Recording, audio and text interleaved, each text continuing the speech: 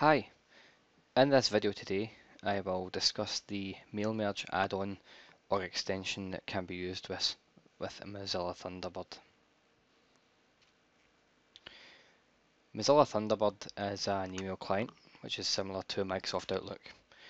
The difference being that Mozilla Thunderbird is free and is very similar in terms of functionality. If you're not familiar with the mail merge, an example of why you would use a mail merge, if you want to send an email to a large number of recipients and you have the data that varies per individual in perhaps a separate list, then you can use a mail merge to send, in this case, a number of different emails without having to create a new message for each person.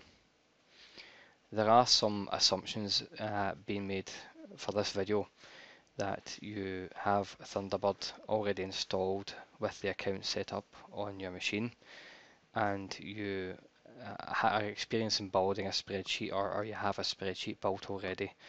Later in this video I'll show you how I've created a spreadsheet for this example. Now, you may have mentioned in the heading for this video the term CSV. CSV stands for comma separated values. A CSV document or file contains values separated by commas. So if you take a spreadsheet, for example, each row of a spreadsheet would be on a line and each field is separated by a comma. As the video goes on, you'll get to see how this looks. The process is not the same as it's done on Microsoft Outlook or Microsoft Office. So the spreadsheet we're going to do today will be built separately from the mail merge itself, which is similar, I guess, to Microsoft Office. But the merge itself will be, the message will be composed in Mozilla Thunderbird, and you'll then send the message directly from there. For example, in Microsoft Office you would write the message in Word and send email messages that way. So the process is slightly different. However, if you are looking to do this in Microsoft Outlook or with Microsoft Office, I have covered how to do this process in a separate video. And the final point, which is quite positive, is that this won't cost you or your company or business any money at all. You can use, well, Thunderbird is free. The mail merge add-on that we're going to use is free. And additionally, if you want to create the spreadsheet and you don't have Microsoft Office, then you could use OpenOffice, which is again a free alternative that you can use to create spreadsheets and a CSV file. So the 3 points we're going to cover next in this video. The first one is installing the mail merge add-on or extension to Thunderbird.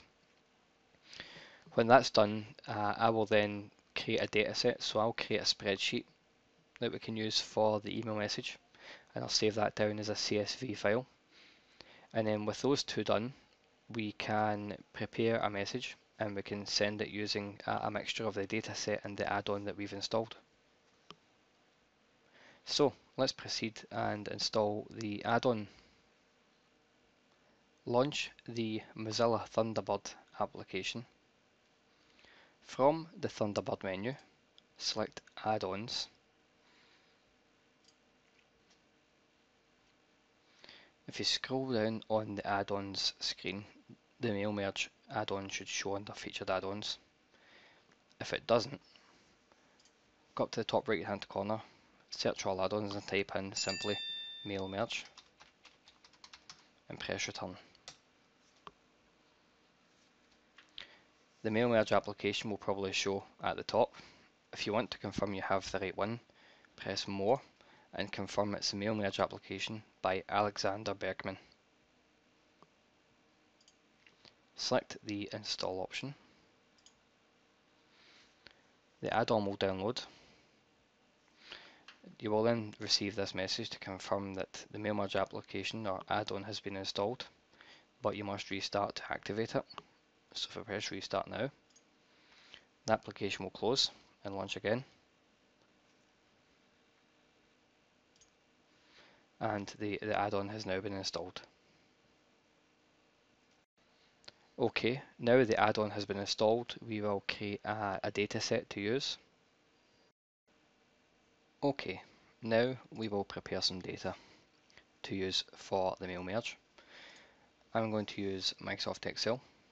You can use OpenOffice or anything else. So I'm just very quickly going to type up some data here that we can use for the sample mail merge. What we have to do first of all is enter some column headings along the top, and these must match exactly the fields or variables that we're going to use in the mail merge. So I'm going to put in first name, last name, email, and for my mail merge I'm going to put in car reg for car registration and car type. I'm just going to make these columns a little bit bigger to make it easier to manage. And I will just key some data in very quickly.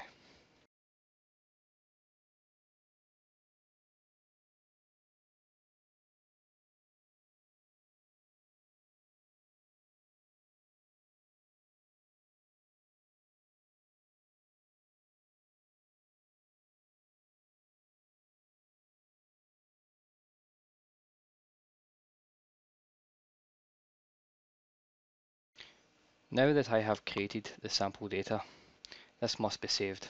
Now, if you do this with Excel or OpenOffice, the procedure is the same. You must save the file as a CSV. So I'm just going to save this to my desktop just now, and I'm going to change the file type to CSV, and I'll just call it data for merge. Save, and just agree to the prompts. Now, you don't have to do this, but to demonstrate why we do that, if I open the file I just created with Notepad, you can see that each of the fields is separated by a comma. Now, a CSV file by default will separate the values by commas. That's comma separated values, and the first line of the file tends to be the file headings.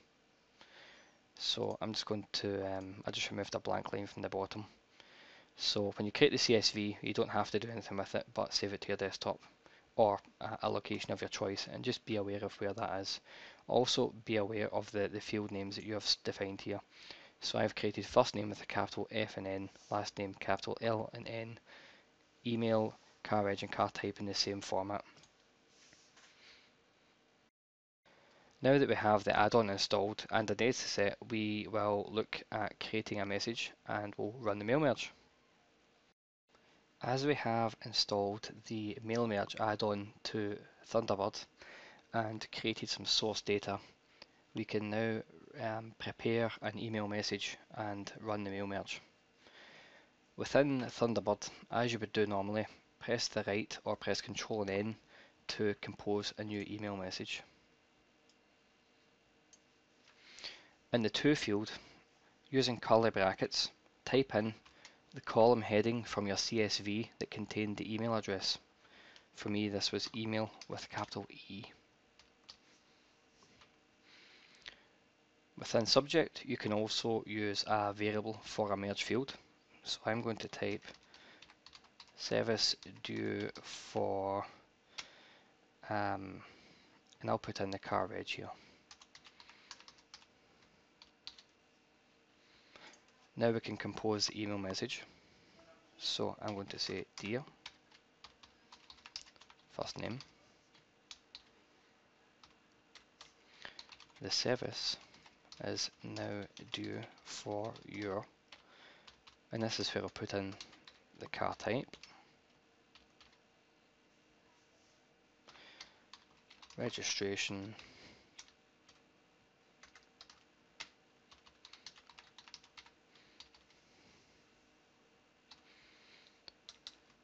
please call on 1 2 3 4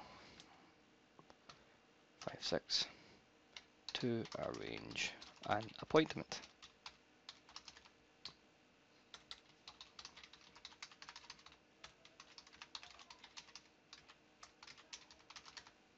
Okay, so what you don't do is press the send button. What we now do is go to the file menu and select the mail merge option from the file menu. So the source is going to be a CSV. As default, this will be address book. Ours is going to be CSV. The deliver mode we can define if we want to save the messages as draft, send them later, or send them now. I'm just going to do save as draft just now. The format HTML, which I would recommend sticking with. You can add attachments at this point if you like, which is one of the restrictions that we have with the Microsoft Outlook equivalent. So at this point we're going to select the CSV file we created. So mine was data for merge. The character set we can leave as a default to UTF-8. The field delimiter is a comma, which is the default for a CSV file, and the text delimiter is often used if we used commas within a merge field, which we haven't done. So the text delimiter will leave at the quotation marks. So with these options set, press OK. This will now create the draft messages, or it will send the email messages if that is the option you selected. If I now go to my drafts folder, you can now see the email messages ready to send that have been created. If I had selected the send now option, those messages would have went, but I picked the option here, so if I pick a message, you can now see the merge fields are used exactly as I defined.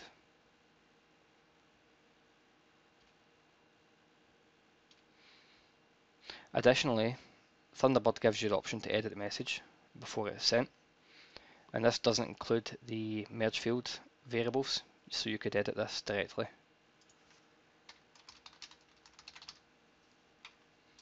And you could send it in, or you could save, and I'll put it back into the drafts with the change that you made. I hope this video has been helpful for you.